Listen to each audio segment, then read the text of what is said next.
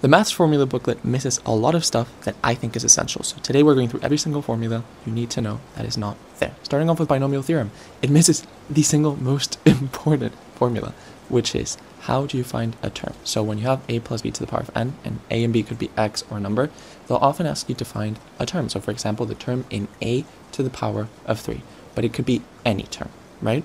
And the formula is just not in the booklet. The formula is n on r times a to the power of n minus r times b to the power of r. And by the way, this is interchangeable, so you can do a to the power of n minus r times b to the power of r, or you can do a to the power of r times b to the power of n minus r. It does not matter. And in this case, you would have to find that n minus r equals 3 for a to b to the power of 3. You would need some more information to do this question, obviously, but this is just to show you the formula. For those of you who don't know, n on r is calculated by doing n factorial, which is n times n minus 1 times n minus 2, etc., over r factorial times n minus r factorial. Then we have the forms of the quadratic equation. Once again, the formula booklet gives us the main one, but it's missing two very, very important ones. The one that's given is ax squared plus bx plus c, but we're missing the vertex form and the solutions form. So the vertex form is a times x minus h squared plus k. And importantly, and this is what most students miss, is h and k are the coordinates of the vertex. So what you can do is you can try and put the equation in this form, and that way you already have the vertex. Because a lot of times IB asks you to do both, so might as well just do it from the get-go. And the second variant is a times x minus p times x minus q. And in this case, p and q are also very important. They are the roots. They are the x coordinates. The next one is the tangent and normal equation lines. So a normal line equation can be written as y minus y1 equals m, the slope, times x minus x1. How does that go for the tangent? Well, for the tangent, we'll have y minus y1 equals f prime at x1, meaning the derivative at the x coordinate, times x minus x1. This is because the slope of the tangent is the derivative of the function at that point.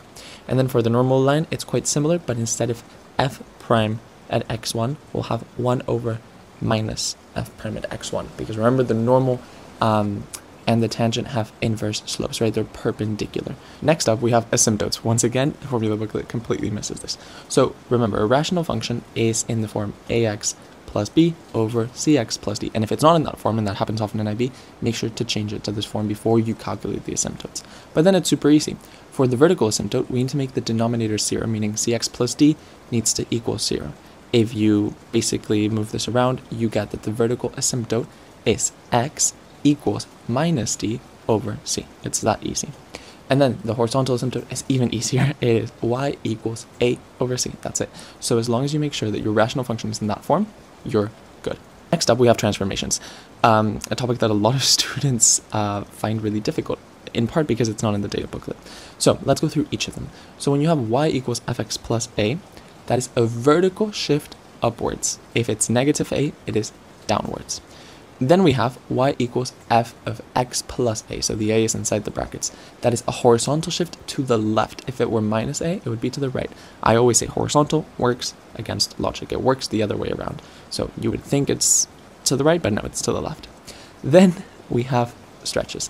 So we have y equals a times f of x, and this is a vertical stretch times a. So if it's 3 f of x, it's being stretched by 3. And then we also have y equals f of ax. So again, the a this time is inside the brackets, and because it's horizontal, it works the other way around, meaning instead, if it's f of 3x, instead of stretching times 3 horizontally, it actually stretches by a third, so it basically contracts by 3, right? And then we have the reflections. So if we have y equals minus f of x, that means that all the y's are shifting, so it's actually a reflection on the x-axis. On the other hand, if we have y equals f of minus x, all the x's are changing sign, so now it's a reflection on the y-axis. That's all you need to know. Remember all of these. It's vital. Next up, we have cosine and sine values. This one irks me because it's so annoying that you have to remember. But you need to know the sine and cosine values for the angles of 0, 30, 45, 60, and 90. Luckily, you don't need to remember all of them separately like most students do. There's a table that you can use as a memorization trick. So you first start by writing sine and cosine after sine. Then you're going to write the different angles. So 0, 30, 45, 60, and 90. And then you're going to write, as you can see on the screen, in order. 0, 1, 2, 3, 4 for the sine, and 4, 3, 2, 1, 0 for the cosine. Okay, And that's it. Now, to get any value, what you do is you do the root of this over 2. What do I mean by this? What I mean is you can literally pick any value. So if you want the sine of 45 degrees, you see that it's a 2, so you do root of 2 over 2. That's the sine of 45.